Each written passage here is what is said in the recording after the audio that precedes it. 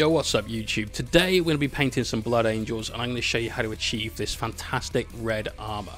When you've got a chapter that's this iconic, that's this noticeable and frankly this powerful, you're going to see it a lot on the tournament tables and so on. So let's find a way to make yours stand out from everybody else's with this beautiful, bright, vivid and powerful red. Let's get to it.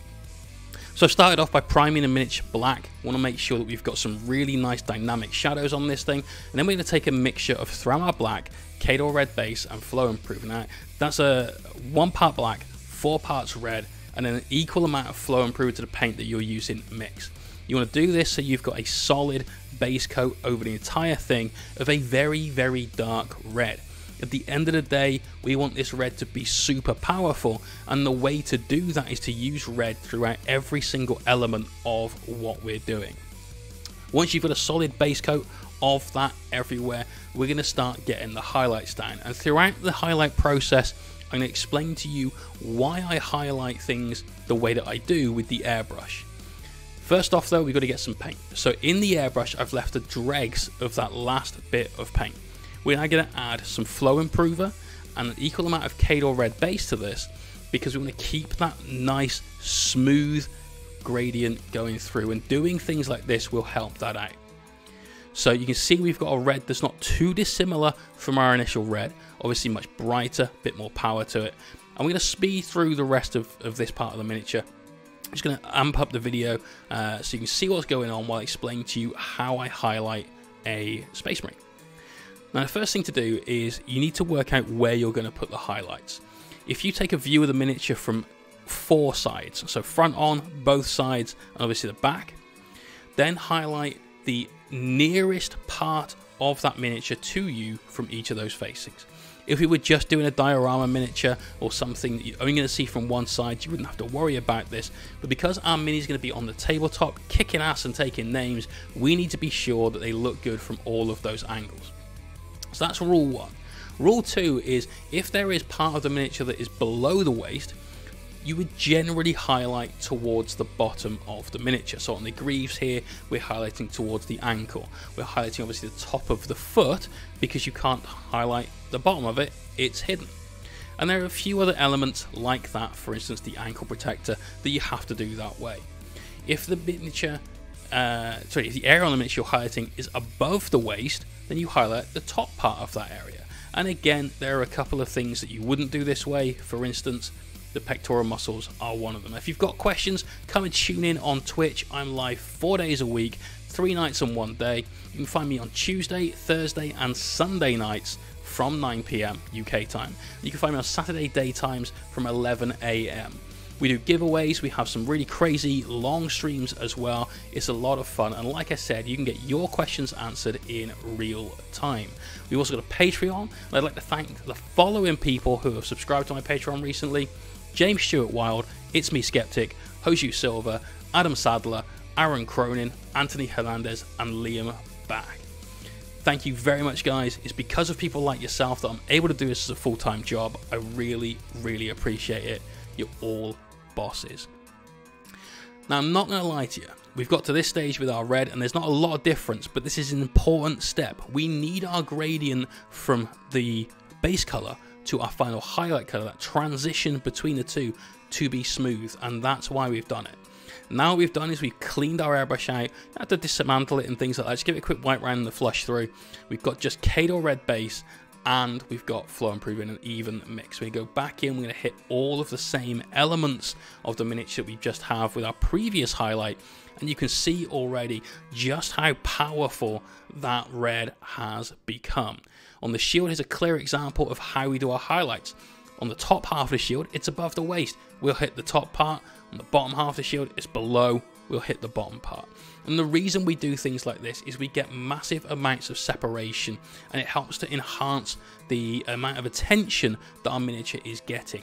When we put this guy on maybe a scenic base or something, we want all of it to sort of mesh together. We want the audience, the people that are looking at our miniature, to be looking at our miniature and not just looking at like nothing in particular. So here's a good way of enhancing those focal points. On the face of the Mini, as you can see here, we're coming in close with that highlight and we're hitting it right front in the middle of the face, around that kind of V shape of the brow line and the spiky point to his faceplate. Things like the shoulders, we highlight the top, as well as, of course, those shoulder pad rims. And the backpack is actually a super important part of the Marine. It can look really, really boring and dull because there's no real detail on it. Admittedly, this guy's got an iron halo, but most Marines don't. What you need to do is come in with this highlight and just hit both of those two side vents and then that top panel in the middle there. Do the same on the back, obviously. And then when you get further down the backpack, we're going to treat this as if it was a full miniature, with the divide being around the middle of that sort of X-Men symbol. So we're going to highlight the top part of it now, and then we go right down to the bottom of the backpack and highlight that little V underneath there to give us a nice set of separation, give us something that stands out, because when this guy's charging around the battlefield, normally we're looking at his ass, and frankly I'd like that to at least look interesting when it's my minis on the table. He's also set us up nicely for some brushed highlights, which we'll get to in a minute. There is one very important step we need to do first though, and that is a recess shade, a pin wash, panel lining, whatever you want to call it. Because of the way that I paint, where I use minimal brushed highlights, this is a super important step. If you don't do this, you lose a lot of detail on the miniature, which you would only get back by hitting those highlights. Now the highlight sort of section of the paint job is one of the most critical and most crucial to get the right control of your brush, because if you mess up with the highlights, well, you're either looking at adding in some free battle damage, or you're looking at having to do something like a complete sort of brush over to eliminate what you've been painting. Because of that, I'd rather put on less highlights, have less stress, but go through all of the time it takes to do all of these recess shades, which is a far easier element to paint, to give me the same effect by the end of it. It also, and this is extremely crucial, because we're using less highlights that are going to have a brighter tone than the rest of the armor, it stops us having a big color change. Spoilers for moving ahead, but we're going to be using a mixture of red and yellow for our highlights. What we don't want to have happen is this beautiful, rich, vibrant red that we've got to end up looking orange, therefore giving our Marine the overall impression of being orange. We want the red to be powerful, we want the red to be what you're really looking at on the miniature, and so by adding in all of those recess shades, encapsulating all of that detail, and you can see it now, you're going to be able to put on less highlights, have less stress, and do that step much quicker than you would otherwise normally do it. And you're also going to retain the power of the colors that you've put through with the airbrush. Hopefully you all got that. Let's move on to those highlights we were just talking about. So we've got a map of where to put these highlights, and they're obviously based on where our airbrushed highlights were. So obviously we're having to highlight the top of the foot, but using the same logic that we did before, we're highlighting towards the bottom of the armor panels below the waist, and then the top of the armor panels above the waist. There are, of course, like we said earlier on, those little exceptions, the toe cap being one of them, that little ball ankle joint and so on being another, but you're pretty okay at sort of spotting these things after you've done this once or twice, I'm sure. And as you can see, we're getting these highlights down, we're making sure that we've got them in nice and tight, and one of the best ways to do that is by ensuring your paint is the right consistency. Everyone will tell you this is about brush control, and this is a big part of brush control, is making sure your paint is right. If you're not set up for success, then you're obviously going to have a bad time.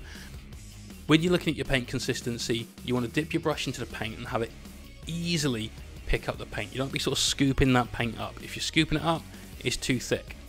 If, however, at the opposite end of the scale, you dip your brush in the paint and it picks up all of the paint and changes the shape of the bristles away from the nice tip that I've got here to something that looks a little bit more like a chisel, or the other end of your paintbrush, then your paint is too thin and you need to reduce that amount of water a little bit. Your paint needs to be the right consistency to give you the brush control needed to do these highlights. And anyone that has issues with the highlights going on a little bit wavy, or just not having enough punch, it's normally because your paint is either too thick in the first example or too thin in the second example. Another reason to have this highlight consistency absolutely spot on is that it flows off your brush easily. You only have to do one pass each time you're doing a highlight. And you can see on the helmet here, where we're picking out all those edges, that that's the case. You know, put down one brush stroke, we're done, moving on. This makes all of this much more simple, and you can see on the helmet here where we're helping to enhance one of the focal points on our miniatures. We're getting all of those lines drawing in to essentially what would be his nose, but because he's wearing a helmet, of course, it's that nice sharp point in the middle. It really focuses the attention on this miniature's face, and that's one of the most important focal points on any miniature. You can also see how we're getting that massive sense of contrast between our shadows and our highlights by just outlining some of the mohawk area on his helmet there. Because we put those pin washes in, we're getting all that detail. We can go in with a small but effective highlight to really just bring all that to life and make all of our shadows much more dynamic as a consequence.